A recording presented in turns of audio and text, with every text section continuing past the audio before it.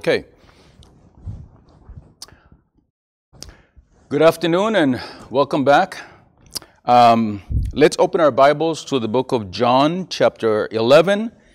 And we're going to look at the passage starting in verse 1 and all the way down to verse 22. So let's do that right now. John, chapter 11, verses 1 through 22. The Bible says, "Now a certain man was sick, named Lazarus, of Bethany, the town of Mary and her sister Martha. It was that Mary which anointed the Lord with ointment and wiped his feet with the hair, whose brother Lazarus was sick. Therefore his sisters sent unto him, saying, Lord, behold, he whom thou lovest is sick." Verse 4. When Jesus heard that, he said, "This sickness is not unto death, but for the glory of God, that the Son of God might be glorified thereby."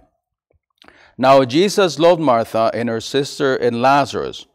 When he had heard therefore that he was sick, he abode 2 days still in the same place where he was. Then after that saith he to his disciples, "Let us go into Judea again." And verse 8 says, "His disciples say unto him, Master, the Jews of late sought to stone thee, and goest thou thither again?" Jesus answered, "Are there not 12 hours in the day? If any man walk in the day, he stumbleth not, because he seeth the light of this world. But if a man walk in the night, he stumbleth, because there is no light in him. These things said he, and after that he saith unto them, Our friend Lazarus sleepeth, but I go, that I may awake him out of sleep. Then said his disciples, Lord, if he sleep, he shall do well. Howbeit Jesus spake of his death, but they thought that he had spoken of taking of rest in sleep. Verse 14, Then said Jesus unto them plainly, Lazarus is dead. And I am glad for your sakes that I was not there, to the intent ye may believe. Nevertheless, let us go unto him.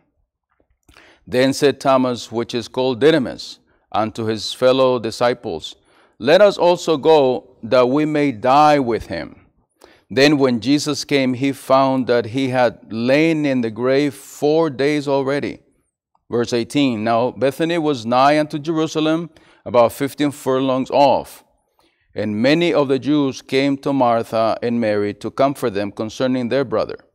Then Martha, as soon as she heard that Jesus was coming, went and met him, and Mary sat still in the house. Then said Martha unto Jesus, Lord, if thou hadst been here, my brother had not died. And verse 22 says, But I know that even now, whatsoever thou wilt ask of God, God will give it thee. The message for this afternoon is, he may be late, but he's still on time. Let us pray. Heavenly Father, thank you again, Lord, for allowing us to be together, dear Lord. Now, Lord, I ask you, please bless this message and speak to our hearts once again, dear Lord. I ask these things in the name of Jesus Christ. Amen. I heard this story about a legal firm in Los Angeles who sent some flowers to an associate in San Francisco who had just moved into a new office. But the florist made a mistake. The banner on the flowers read, "With deepest sympathy." And when the florist was told of his mistake, he said, "Oh no." Then the flowers that went to the funeral said, "Congratulations on your new location." Now, can I say something? If the person who had died was a Christian, the message on that banner was not all wrong. You see, that's exactly what death is for a Christian. It is simply moving to a new location. Because the Bible says, absent from the body, present with the Lord. So when those we love die, if they are Christians, we know that we're going to see them again. Amen? The story today is about another Christian who dies. His name was Lazarus. And many of you are familiar with this man and with his family. There were 3 members in that family. There was Lazarus, there was Martha, and Mary. Now, I like the meaning of the name Lazarus. Lazarus means God has helped. God has helped. And then we're familiar with Martha. Martha was the busy bee. She's always busy. She is a hard worker. She is the one that pays the bills.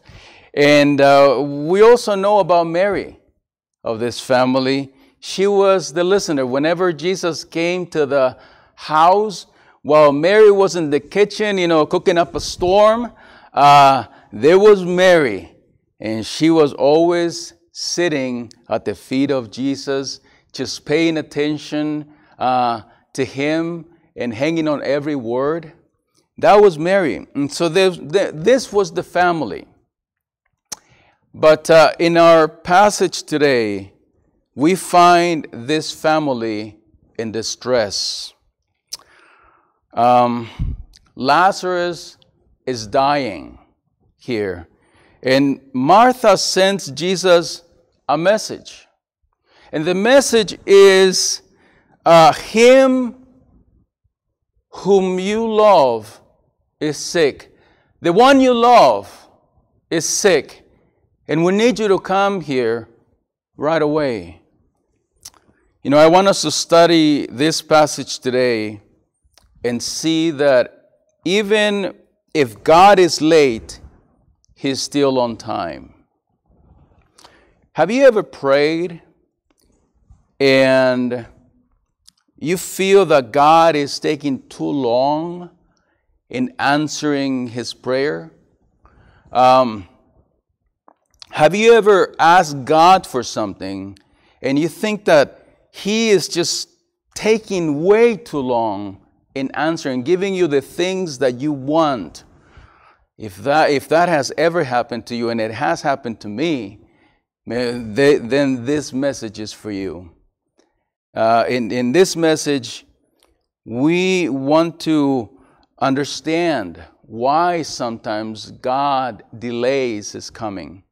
This passage here will give us some understanding why sometimes God does this in our lives. And there are 5 truths I want us to look at very quickly in this message. Let's look at the first one.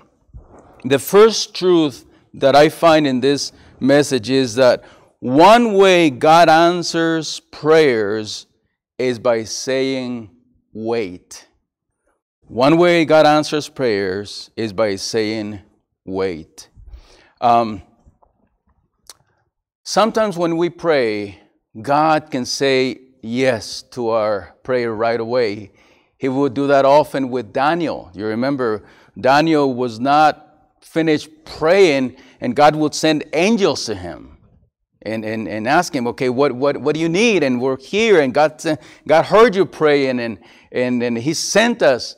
And so sometimes God answers like that. And sometimes God answers our prayers by saying no. Just plainly, no, I'm not going to do that. He did it with Paul. Remember, Paul prayed. Pastor was preaching about that the other day. Paul prayed, and he had this problem, in his body. And what did Jesus say? Jesus said, no, basically. My grace is sufficient unto thee. So sometimes God says yes, sometimes God says no, but sometimes God says, wait. This is not the time yet. Let's look at our passage once again. Look at verse 3. Therefore his sister sent unto him, saying, Lord, behold, he whom thou lovest is sick. When Jesus heard that, he said, This sickness is not unto death, but for the glory of God, that the Son of God might be glorified thereby. Verse 5, Now Jesus loved Martha and her sister and Lazarus. Verse 6, When he had heard therefore that he was sick, he abode, listen, 2 days still in the same place where he was. So it says there in verse 5 that the reason why Jesus delayed his coming, the reason why Jesus said, wait, this is not the time yet, the reason we find in verse 5 is that he loved them. He loved them. Now, you and I may not understand that. Because if we love somebody, we want to do, things right away for them when they ask for things. But God has an agenda that sometimes we do not understand. And so the Bible says very clearly here that the reason why he delayed his coming, the reason why he said wait, is because he loved them. Not because he ignored them. Not because he didn't care, but because he loved them. He loved them. Now, there was no text messaging in those days, and there was no email. And so Martha had to wait 2 full days before she got her answer. 2 full days. Can you imagine that? Nowadays, we text people. And we want, answers right away. We may text somebody and why is this person not answering? Why am I not getting an answer yet? And what's going on? We want answers right away. And how long has it been? Man, it's been a full 30 seconds. But Martha rather, had to wait 2 days. She sent this messenger out. And the messenger 2 days later comes back, but there was a problem. The messenger was alone. That's right. Where is Jesus? Messenger was by himself. Have you ever been stood up? I mean, you had a date with somebody, and you got all nice and ready and you got all decked out and you went to this fancy restaurant and you're waiting there and the waiter comes and would you like to see the menu? And you say, no, I'll just have some water. I'm waiting for somebody. And a few minutes later he comes back again and would you like to see the menu? And no, I told you I'm waiting for somebody. But that person doesn't show up. And you find yourself there just waiting and haven't been stood up. Has that ever happened to you? Terrible thing, And so this is exactly what happened to Martha. The message was, Lord, the one you love is dying.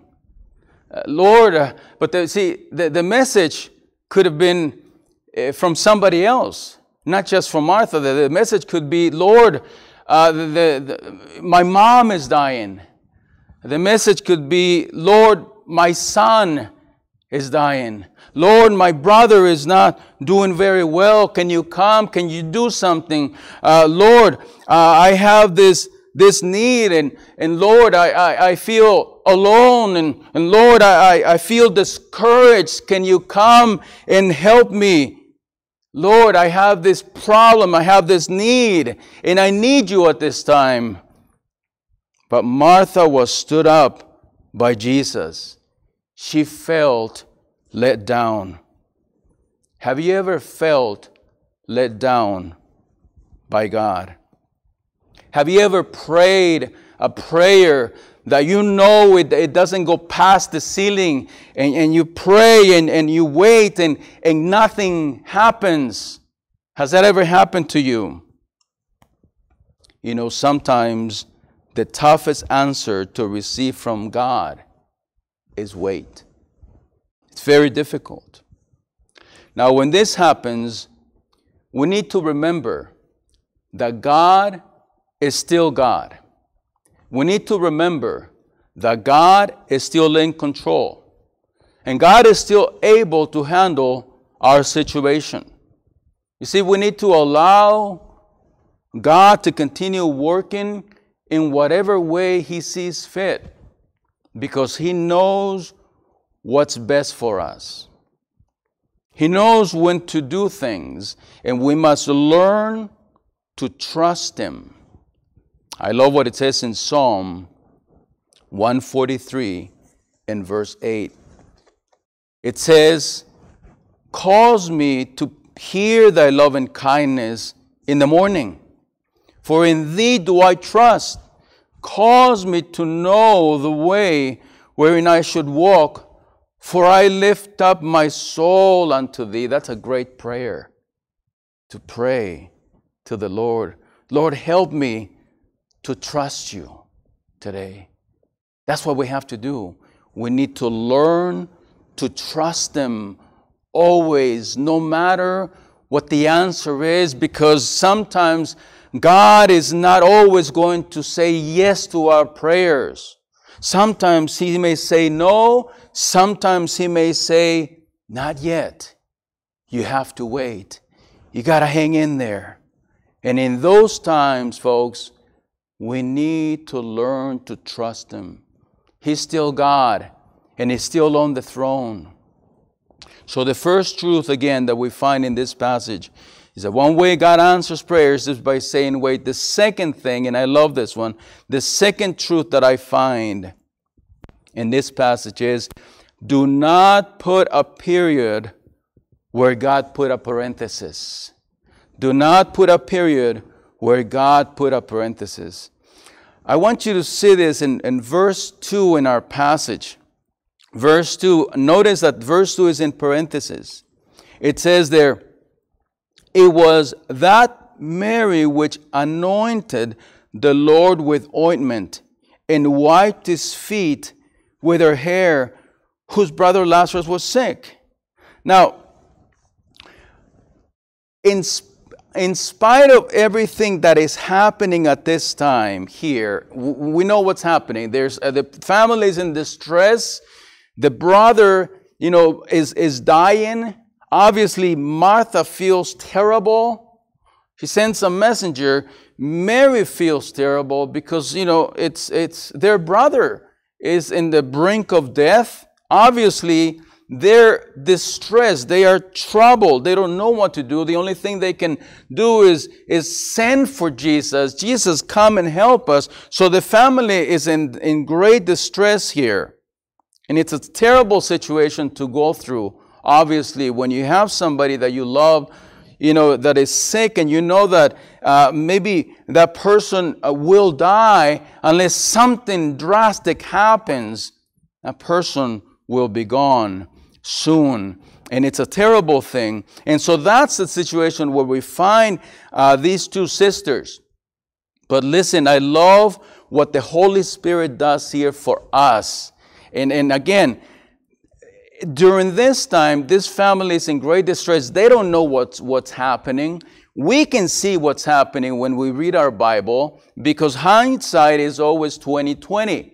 And we can see perfectly what's going on, why God does things. We see that here, but obviously they did not have the luxury of having a Bible and reading what's coming, what we do. And so, but it's something that is very interesting that I find here.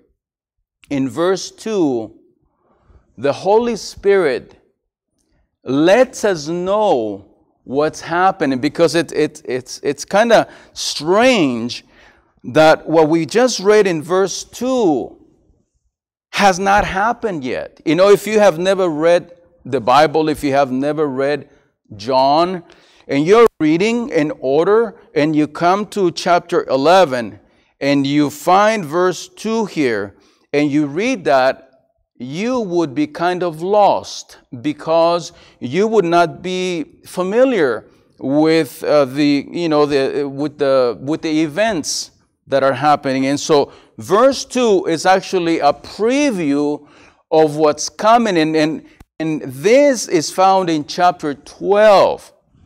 Don't turn there, but in chapter 12 is what is actually when this happens here in this parenthesis. But isn't it interesting that the Holy Spirit of God put this parenthesis here, this sort of preview, to let you and me know that even though this family right now is in distress and they're going through a difficult time, you know why the Holy Spirit tells us this here is to remind us that this is not the end. There is more coming. In chapter 12, things are going to be different. Right now, things are bleak. Things are difficult. The family is in distress. But the Holy Spirit here is telling us, hey, there is light at the end of the tunnel. Things are going to look up. Things are going to change. Mary, in chapter 12, will be worshiping Jesus once again. Things are going to be okay. And again, this is the Holy Spirit telling you and me today that there is hope and things will change. You know, many Christians find themselves in chapter 11. But I think the Holy Spirit gave us this parenthesis here because He was basically telling us, hey, I want you to see yourself in chapter 12. I want you to see yourself worshiping. I want you to see yourself praising God once again. I want you to see yourself serving God once again. I want you to see yourself healed. I want you to see yourself being a blessing to other people. I want you to see yourself optimistic. I want you to see yourself, being happy and content again. I want you to see yourself with peace and with joy. That's what the Holy Spirit wants from us. He wants us to see ourselves in chapter 12. And not only that, but the Holy Spirit reminds us that the end of life is not in chapter 11. There is a chapter 12 coming. Not only that, there is a chapter 13 coming. Not only that, there's a chapter 14 coming, and a 15, and a 16, and life goes on, and there is light at the end of the tunnel. There is more coming. And I think that's great. We have to focus on what's coming, not in what you're going through right now, if what you're going through is not that great. I love what God says in Jeremiah 29 in verse 11. Jeremiah 29:11. God said, "For I know the thoughts that I think toward you, said the Lord, thoughts of peace and not of evil, to give you an expected end." Verse 12, "Then shall ye call upon me, and ye shall go and pray unto me, and I will hearken unto you." And so he says, hey, I'm not going to let you down. Just hang in there. There is hope, and I'm always here. Do not put a period where God put a parenthesis. Truth number 3. The third truth that I find in this passage is that sometimes we need to start taking the Bible symbolically. I know it sounds kind of strange, but let me explain. Sometimes we need to start taking the Bible symbolically. Look at verse 11 so that you can understand what I mean. Verse 11 says, verse 11, "These things said he, and after that he saith unto them, Our friend Lazarus sleepeth, but I go that I may awake him out of sleep. Right?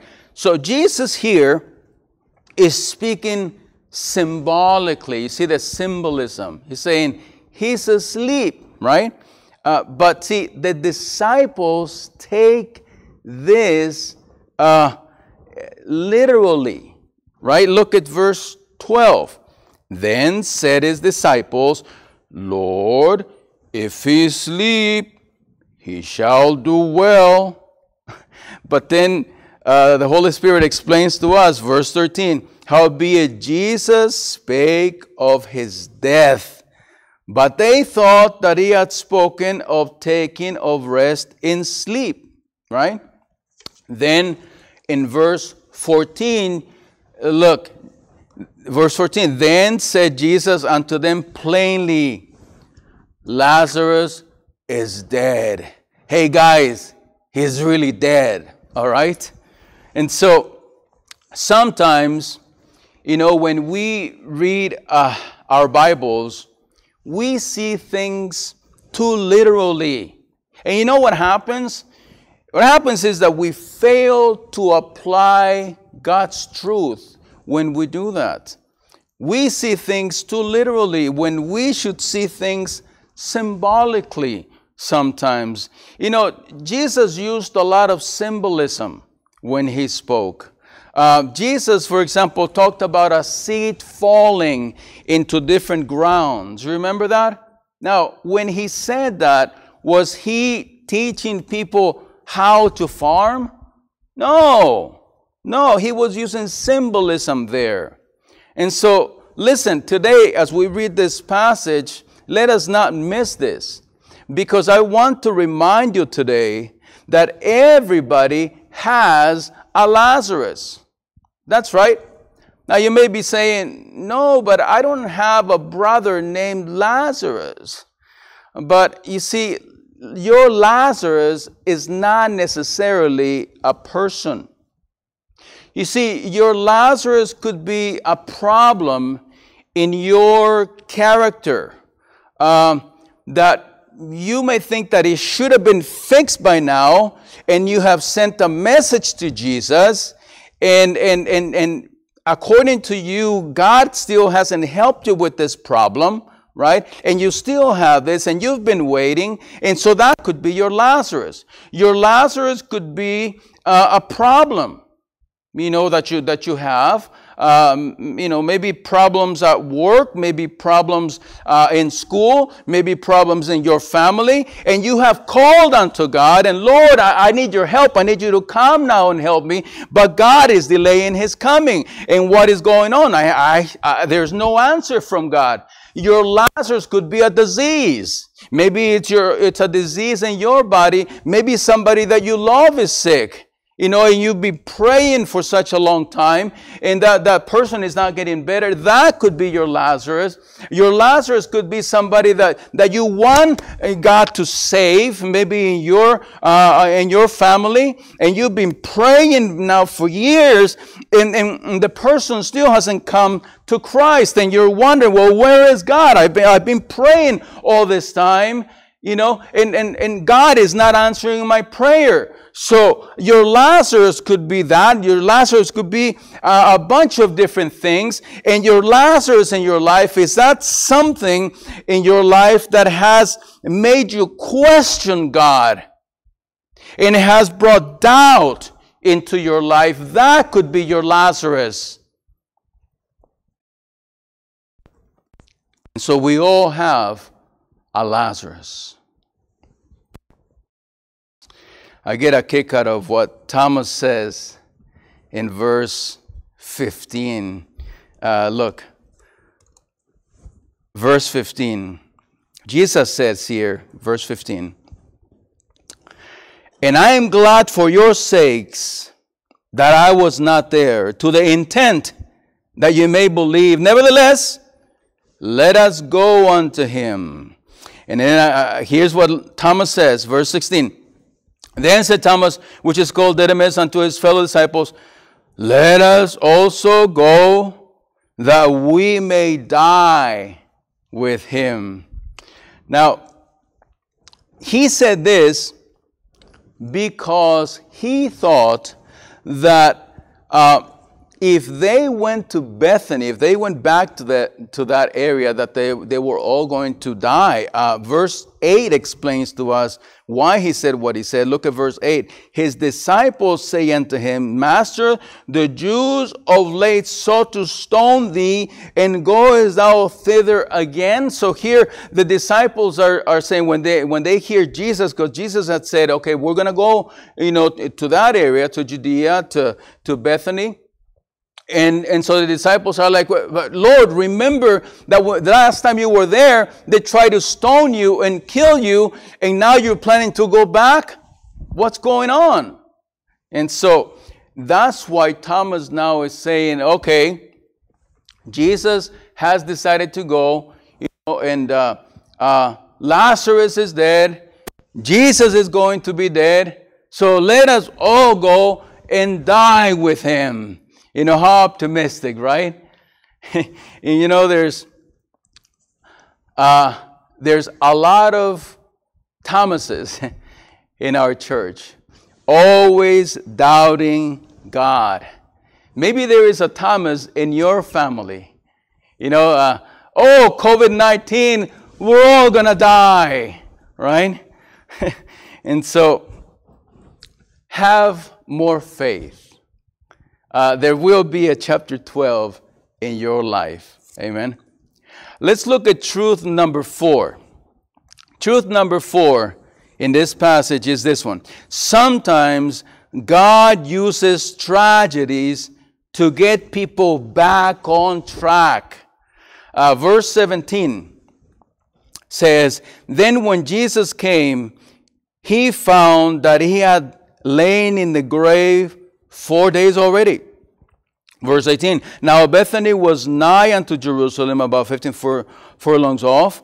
And verse 19, And many of the Jews came to Martha and Mary to comfort them concerning their brother. Now, what a tragedy for this family. Lazarus was dead. And people that heard this, they came to Martha and Mary's family to pay their respects. It was a tragedy. It's always tragic, when you lose somebody that you love. And so we find this tragedy here. Often it takes a death for God to get hold of people's hearts and change them to the people that He wants them to be. Sometimes it takes tragedy for someone to remember that God exists. Sometimes the only way that God will be able to bring somebody from outside of God's will and bring them back into God's will is by allowing some kind of tragedy in their life. It's the only way that this will happen. I heard about a certain family in a southern church who had been inactive for years. The family simply never went to church. And every effort to attend had failed. I mean, the pastor had sent flowers to them. The pastor had sent letters to them, invitations. He had sent pies. He had sent visitors to visit with them and encourage them to come back to church, but to no avail. The family just did not want to go back to church. One day, one of the sons, named John, was bitten by a rattlesnake. And obviously the father took him to the doctor. Doctor gave him the, anti-venom medicine, but it wasn't working. He wasn't getting any better. And so the father then immediately sent for the pastor that he might come and pray for John. And I want you to hear what this pastor prayed. As he began to pray, the pastor said,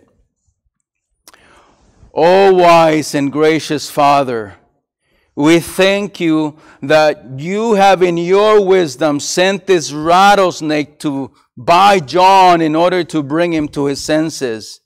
He has not been to church for years. It is doubtful if he has ever before in all his life felt the need of prayer. Now we pray that this will prove a valuable lesson for him and that it will lead to his repentance. And we also pray, oh Father, that you should send another snake to bite Sam, and another one to bite Jim, and another to bite the old man.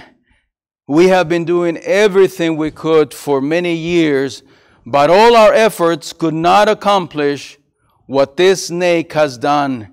And so we conclude that the only thing that will do this family any good is rattlesnakes. So please, Lord, send them bigger and better rattlesnakes. Amen. You know, God may be using this pandemic to get the world back on track. But I wonder, what rattlesnake is he perhaps using to get you back on track? The fifth truth that I find in this passage, and the last one, is my faith should not be based on circumstances. My faith should not be based on circumstances. I love seeing Martha's faith in verse 22 in our text. In verse 22, in spite of everything that has happened, listen. She says, but I know that even now, whatsoever thou wilt ask of God, God will give it thee. Can you hear her faith in those words? You know, her faith is not based on circumstances. Her faith is based on the promises of God. And she says, I know. And it reminds me of other people who said the same thing. For example, Job. In chapter 19 and verse 25, he said, for I know that my Redeemer liveth, and that he shall stand at the latter day upon the earth. Paul was able to say, I know. He said in 2 Timothy chapter 1 and verse 12, for the which cause I also suffer these things, nevertheless, I am not ashamed, for I know whom I have believed, and I am persuaded that he is able to keep me that which I have committed unto him against that day. They said, I know. Do you know today who your Savior is? Do you know who your God is? Are you trusting him? You know, this is where you and I need to be. Because how I feel about God should not be based on what is going on around me, but on who he is. Folks, even if God is late, he's still on time. You know, he may be late in your schedule, but he's still on time in God's perfect timing. I like what someone said. When it's not in God's time, you can't force it. When it is God's time, you can't stop it. I like that. You know, God was 25 years late getting Abraham a son. He was 15 years late fulfilling Joseph's dreams.